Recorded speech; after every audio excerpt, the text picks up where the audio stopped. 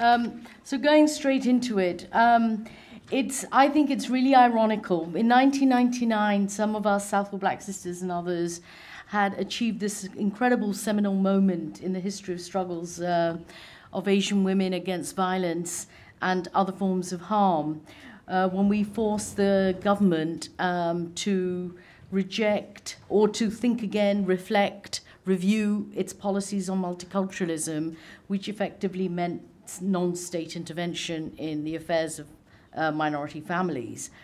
And we achieved this moment when the Home Office Junior Minister Mike O'Brien said, multiculturalism sensitivities are no excuse for moral blindness. I thought it was a really significant moment. It's very much tied up to the history of feminist struggles by black minority women in this country. The irony is that at 2015, we find ourselves back where we started, except the situation's a lot worse. Austerity measures, together with regressive notions of religion, has replaced culture and become the main marker of identity. And this is impacting on the way in which legal and welfare systems are responding to minority women's needs in particular. Because at the core of the legal and welfare functions is a moral blindness. And for me, working in an organization that also provides frontline services, we really have reached a crisis point in terms of the struggle for access to justice. What we see is neoliberal developments and the continuing rise of religious fundamentalist identity politics coming together. And they've left us struggling on two interlinked fronts. First, we are absolutely compelled to challenge the legal aid cuts, which are having a hugely devastating impact on the women that we see, but also very many other vulnerable groups. And I cannot tell you that in the last few weeks alone, I have witnessed a suicide and a homicide as a result of the services that are being cut back and the legal aid that's basically rolled back completely. One of the great pillars of the welfare state absolutely being destroyed, and it is heartbreaking, both at an individual level, but also in terms of our ability to hold institutions to account for abuses of power. So we are really, really having to fight tooth and nail against those kinds of legal aid cuts, not necessarily with success. But this development is also linked to another challenge that we face, which is the increasing privatization of justice and the state adoption of faith-based approach to address minority issues. And I'm coming now to the way in which religious fundamentalists, moderates particularly, and they're not moderate on women's issues, let me tell you, who are using the vacuum that's created by the state withdrawing its welfare and legal functions to influence and shape law and social policy by reference to regressive religious identity that they've come to define. So we've seen the demand, for example, recently in the UK, for the accommodation of religious legal codes in the very fabric of the legal system. Demands that come from very powerful Muslim spokespersons, but not just limited. And we know that if they are allowed to succeed, other religions will follow. What's happened is that the fundamentalists, Muslim fundamentalists, have really attempted a two-pronged movement based on trying to normalize personal religious codes within the legal system itself. And they've done it in two ways.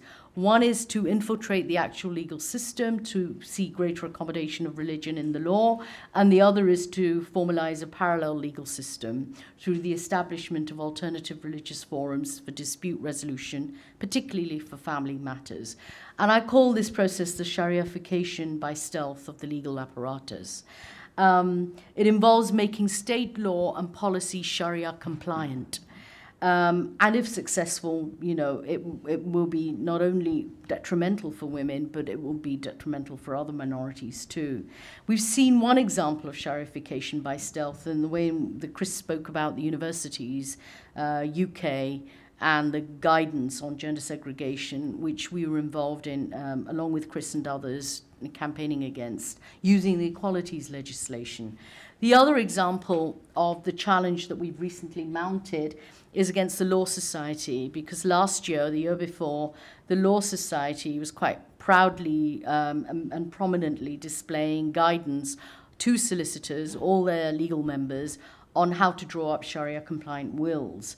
And those Sharia-compliant wills absolutely reminded lawyers to take note that in Sharia principles, according to Sharia principles, women are worth half of men, and illegitimate children cannot inherit. So you can imagine these very misogynistic, patriarchal, sexist values absolutely being embedded by a law society that should be promoting a rights-compliant culture, actually promoting patriarchal, misogynist culture. And we had to challenge that, and we did so by using the equalities legislation, again, trying to mount a legal challenge on the basis of violations of equalities duties and also human rights. But we also mounted a political campaign involving the National Secular Society, students, and others, and won.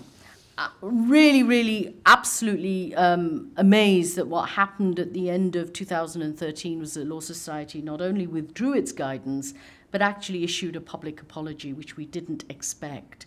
And when we have a situation here where, on the one hand, the state itself is mounting an assault on human rights laws and equalities legislation and the mechanisms like judicial review mechanisms that we have to hold the state to account. So on the one hand, it's shrinking all of that.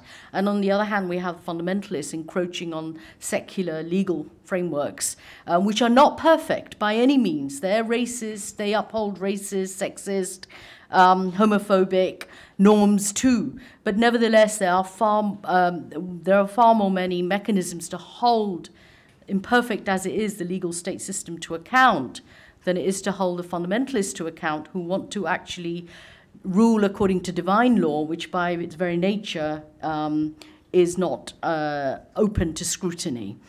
So really, in conclusion, what I should say is that we have to guard against, we have to be vigilant against these developments and guard against them. And we have done so in moments of incredible hostility. We're accused of being racist, we're accused of being Islamophobic, not only by parts of the left, but even some feminists and anti-racists when we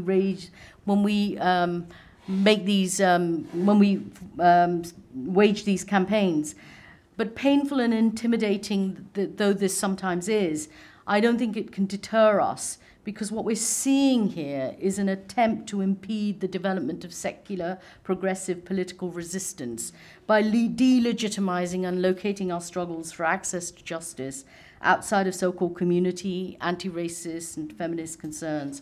And I think these struggles are taking place on many fronts. But we have to remain ever vigilant, and we have to use whatever spaces we have to challenge this kind of encroachment, and to, at the same time, force the state to also account for the wrongs that it's doing. Thank you.